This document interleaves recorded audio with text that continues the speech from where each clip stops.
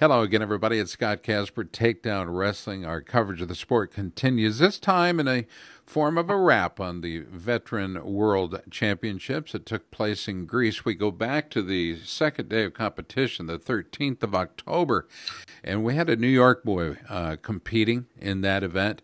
A New York boy, when I say boy, I don't mean boy, I mean man. He was 61 years old on the day of competition. Today, perhaps he feels 62. He joins us from his home in Shoreham, New York. Antonio Peraza. Tony, how are you? I'm fine today. How are you doing, Scott? Well, congratulations, first of all.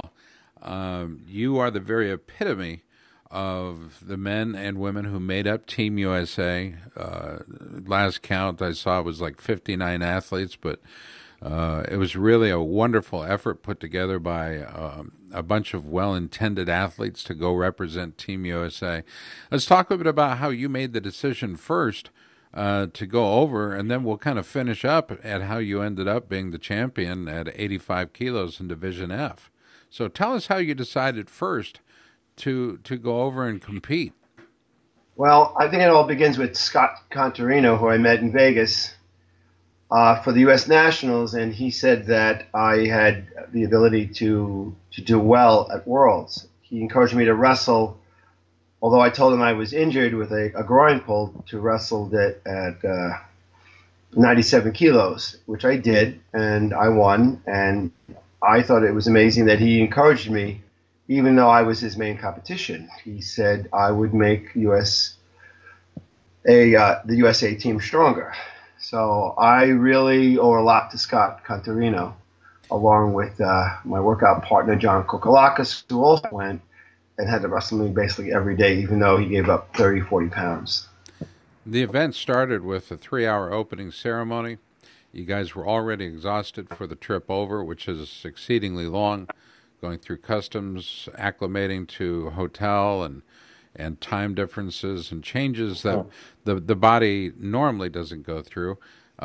Competition day comes around, and you start to get after it. You had strength at the beginning. How was it as you worked through your day of competition? Well, I actually wrestled 3 matches before the opening ceremonies. I wrestled at 10 a.m., about 12:30, and then about 4 o'clock. We were going to go back to the hotel, but we thought we might wrestle around 7. Little did we know that the opening ceremonies would go on for 3.5 hours. Wrestling would begin, and I was at the tail end of that, so I ended up wrestling about 12:30 a.m. Wow. I was very exhausted. So your first 4 matches, or in your 4 matches, you won the first 3 by pin, right? No, I won the first one by tech fall 10-0. He ended up becoming the silver medalist. The next 3 that I wrestled, I pinned. The last one was basically a friend of mine, Peter Haig from Chicago. He's a former silver medalist. So it was quite eventful, really, when you think about it, because if I recall, was there some injury on the way to Athens? In other words, had you suffered any pre-event injuries during practice and in preparation? Yes, I hurt my back initially in the middle of the competition. I hurt actually both shoulders, and I had a lingering groin injury, but other wrestlers had way more serious injuries than what I had, so I saw what they were wrestling with.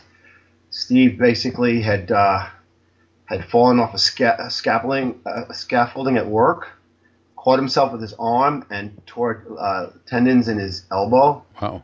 And I knew that Contarino was wrestling with that injury, and I was not going to complain. You were doing a lot of... and when I say you and your team, we're doing a lot of encouraging of each other. There's a certain type of mentality, a certain type of competitor that gets after it. You hadn't wrestled for 10 years competitively since prior to the Veteran Nationals. Is that correct? That's correct. 2005, I won I think I won the freestyle. And what drove you to get back into competition? Was it surely some people wrestle or compete for health, others do it for the pure pride in being able to do so? Well, I think the biggest influence was was John Kokolakis. He was 40 years old. He was of Greek heritage, and he wanted to go to Greece, and he wanted someone to go with him. So kind of made a pact that we were going to work hard and that we're going to try to do this. And we made it happen. I love that. I love that story. I got to ask you, how supportive was your family in this endeavor? I know you have two, actually three kids, but two that are in college at Cornell University, high-level students, neither of which wrestled, which I think is very much like my boys, neither of which wrestled, but one is a concert-level pianist, the other is an actor, and they're both going to school for, is it biology? That's right. Michael's bioengineering, and Matthew hasn't decided yet. He might go to med school, but right now he's a biology major at Cornell. But a concert pianist and an actor and the son of a wrestler. You were a 32-year veteran of the public schools there in New York, teaching kids for 32 years. I mean, you've literally given your life to the youth of America, and I love the fact that you're still of a competitive mind at 61 years old, and you're not done working. You're still working. That's right. I have a small computer business, and I still I walk into the 3 workout places that I frequent, and I coach whoever will allow me to. I mean, from 4 years old to like 22 years old, it's fun for me to coach. So the day after I got back, I made sure that I went down to the workout area, and it was nice. Everyone clapped. The following day, though, it was like any other day where basically we were all showing moves and working out, and I just want to make sure that I hadn't changed, basically. But wasn't it terrific that the 3 places you work out, 2 of which I think gave you the respect that your results deserved, what you put into it, you got out of it. Had you finished silver or bronze, I'm sure they would have given you the same type of respect. But a gold medal performance, these guys absolutely loved it, didn't they? Yeah, they enjoyed it. Has to warm your heart. I know that your kids, we talked a little bit about this, being supportive, understanding of Dad's drive. Then you had friends. You had friends that sent you checks, helping to pay for the journey that you knew in your heart you had to make. Can you talk about that experience, having those friends rally around you? Yeah, my best friend, Joe Galea, his brother, I think, wrestled for Iowa State, was second in the D1 Nationals in 1976. He and I were both national finalists in 1975.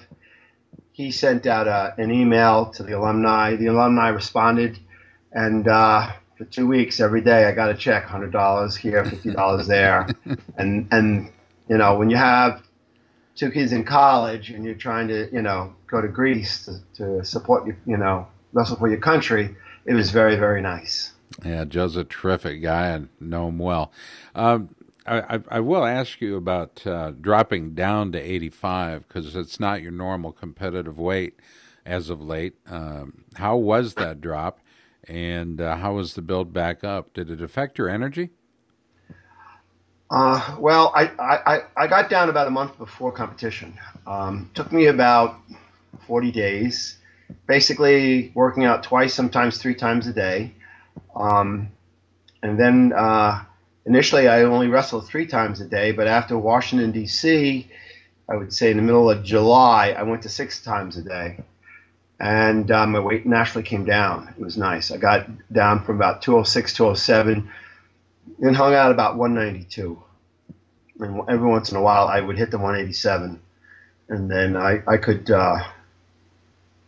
hydrate back up. And if I did it that way, my energy level stayed pretty good. So when I hit Greece, I was like just 2 pounds over, and I was feeling pretty good. Not bad. And that was a 40-plus day process, so you did it the right way.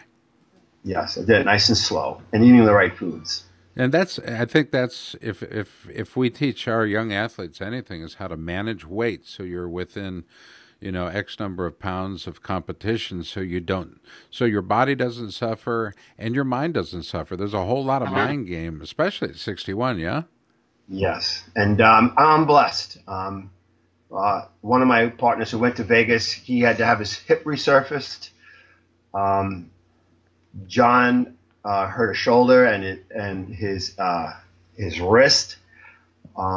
The biggest, and I know we lost at least one world champion to injury, maybe two, I believe, before Greece.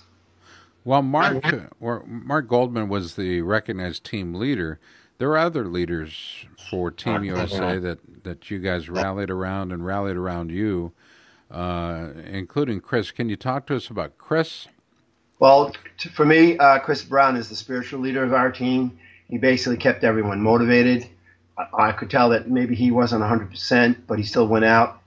He actually missed his flight to come to Greece and got to the weigh-in about an hour into the weigh-in, so he had to be dealing with severe jet lag. Yet he sucked it up and he wrestled. Jamie Casa worked with me exclusively in Washington, D.C., got head-butted in Washington, D.C., had to go to the hospital, get 7 to 8 stitches in his eye. Looked like he got head-butted again in Greece and still wrestled top 187 in his gold medal match. A guy by the name of, I believe, John Scott Taylor came up to me and said, you could be a gold medalist. And I just kind of laughed at him. I said, you're crazy. And he said, no, I see the way you move. I see your determination. He says, you could do well. You could do very well in Greece. And he said, the first thing, Tony, he says, you got to believe it. And I'll tell you the truth, I did not believe it when I left there. But as my training improved and my weight came down, I started to think that maybe there was a shot. So your confidence went up as your weight came down.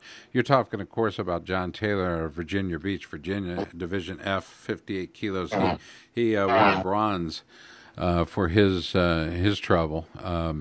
And I really like the fact that he was encouraging you. Saw something in you, perhaps, that you hadn't seen in a number of years. Let's face it, you were a great wrestler at Division III. You were at SUNY Potsdam? Potsdam, right. For its Crane School of Music. Yeah, I was going to ask you about that. Your son became a concert pianist, and you were a pianist early on, playing a fine piano yourself. But wrestling at a music school is not necessarily the direct connection to an NCAA title. No, that's true. We basically had two NCAA champions in the history of Potsdam. Potsdam now has lost wrestling. I was basically the second NCAA champion there. Wow. So, but I was a bio major, taking things like organic chemistry and my sophomore year in college and pulling about 20 pounds. This is the way it was. But I think it's amazing. I want to list off something, and you and I have been talking about this and recognizing those that did because they could, and urged on by others who perhaps didn't.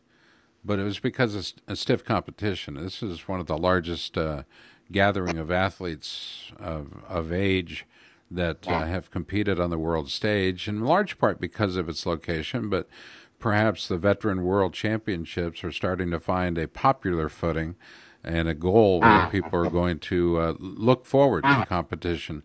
The U.S. had 4 world silver medalists on Tuesday, including Steve Turgeon of South Windsor, Connecticut, Division E, 58 kilos. Keith Stagg joined him out of Washington Township, New Jersey, Division E, 63 kilos. Hedgie Nelson of Kettle Falls, Washington, Division E, 69. And Steve Connorino out of Palmetto, Florida, Division F, 97 kilos. And Stagg, by the way, had a 3-1 record on their way to his silver, while Turgeon, Nelson, and Connorino finished the day 2-1 records. You guys had a bronze medalist on the day as well. Dan Lovell out of Grand Rapids, Minnesota. Kevin Hengel out of Modesto, California. Bruce Moe, Hillsborough, North Dakota.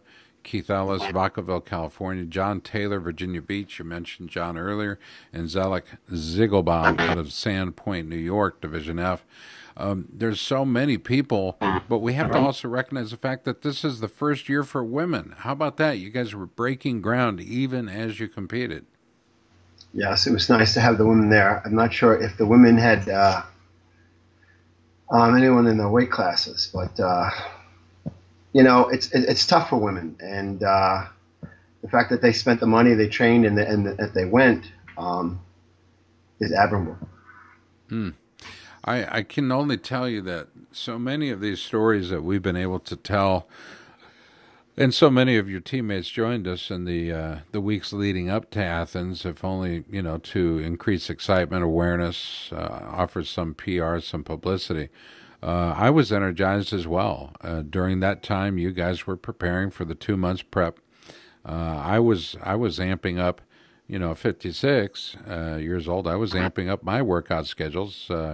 It's almost like well, you guys were motivating me too. Where do you stand right now as far as wrestling goes, besides coaching? Or do you plan on continuing competition? Yes. I also have a small side hobby as acting. So I'm doing two things this week. I'm helping out with a production of 42nd Street, my local theater, and 3 other days I'll be attending those 3 gyms, and I'll be tutoring at the 3 gyms that basically let me attend for free. Are you a singer as well? Well, I have sang on the stage, but I wouldn't call myself a singer. I was in something called "I Love You, You're Perfect Now, Now Change." Now change. I had to sing with a teddy bear on the edge of the stage. And I think most of the rats in the basement were committing suicide. I must tell you, being part of the cast or crew of 42nd Street, that's a big cast. No, I'm not a cast. I'm just, I was taking, before I left for Greece, I was taking tap dance lessons. I've been taking them for about 2 years, but, this show is only going on in about 2 weeks, so I'm basically just going to be stage crew. Hey, stage crew, the men in black, women in black. Without them, the show does not go on. Tony Peraza has been our guest. Tony, we would be remiss if we didn't ask you who you'd like to thank, who you'd like to recognize. And I know you're not going to hit everybody, but coming off the top of your head, who are some of those that you'd like to give some public recognition to? Number one would be Steve Contarino, Bruce Moe, Ivan, the Russian who coached me in my my final bout, John Scott Taylor, Joe Gallia, my college coach Neil Johnson from SUNY Potsdam, and John Kokolakis, my training partner. I mean, he really put up with a lot, and he's really got a piece of that gold medal. I'm going to paraphrase you, and pardon me if I get any of this wrong, and feel free to add to it once I've completed. In saying that I beat a world champion in the process, you were able to go to the World Championships to represent your country, your team, your family, coaches, and workout partners. And you did so with great style and class. And I, for one, am so very proud of Team USA and the effort they put forward this year. What a group of men and women. I'm just so proud of you guys. I said it on television. You've got me grinning from ear to ear, and I love it. It was an extraordinary experience, and hopefully I'll get to go back and represent the country in Poland and or Finland. That would be cool. My next goal is to start to wrestle Greco-Roman. I haven't wrestled Greco-Roman since, I think, 2003, but that's my new goal.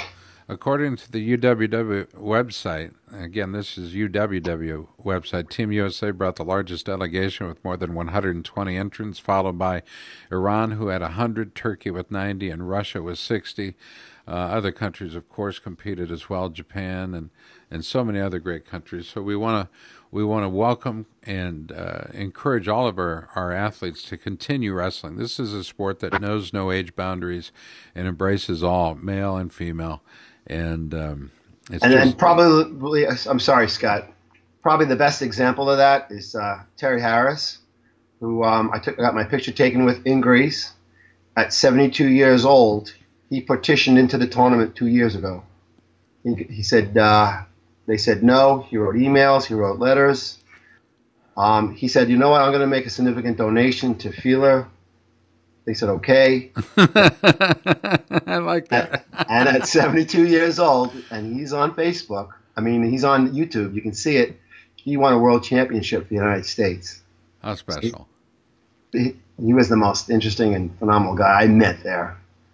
So, you know, at 72 years old, he's already, you know how you change levels? Well, he's already changed level as a matter of fact, but man, he's still got strength, doesn't he? The whole of me, man, and I'm saying he could be stronger than I am. He's an amazing person. Well, I want to thank Mark Goldman, Jason Goldman, and the balance of Team USA. I know we've not hit everybody, but there's a ton of inspiration here. Richard Jensen, et cetera, that little Mark over at Flow, you know, the guys that went over and really did a terrific job and represented all of us. And I hope we get a chance to do it again in Poland, and I hope I'm right there along with you. How about that? Yeah, that would be fun. Tony, my best to the boys as you continue your gift back to the sport, that which you got. I appreciate that. I appreciate the time today. You've been in the Nike hot seat. As I told you, the Nike hot seat normally is warm and inviting. How was it for you? It's been wonderful. Thanks a lot. Just to say thanks to the people, so many people who helped me. Well, you're absolutely terrific. And Tony, thanks for the 32 years you gave the kids of the schools where you taught. It takes a whole lot of patience to be a teacher these days, and I think you exhibited a great deal of patience in doing so, and we thank you for that. Thank you very much. For all of us at Takedown, I'm Scott Casper. Tony Peraza has been our guest, 61-year-old superstar who won a world gold medal recently in Athens, Greece. It was Tuesday, the 13th of October, a day that'll go down in the history books as a great day for Team USA and surely for Tony Peraza. Antonio, thank you. Have a great day in Shoreham. Thank you very much. Bye-bye.